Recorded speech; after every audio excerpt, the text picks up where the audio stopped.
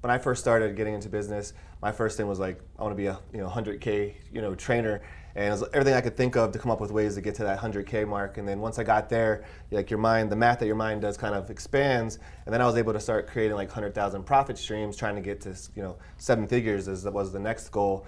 But to make that jump from from $1 million to $1 billion, you really have to reprogram your mind to do better math. Yeah.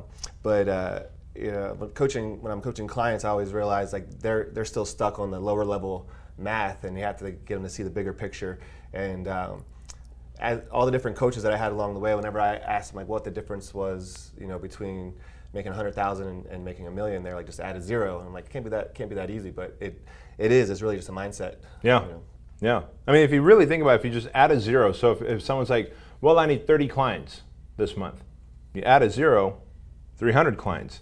Well, now your mind goes, what do I have to do to get 300 clients? It's a way different level of thinking at 300 clients when you need 300 clients than when you need 30 clients. And so then you go, okay, 300 clients.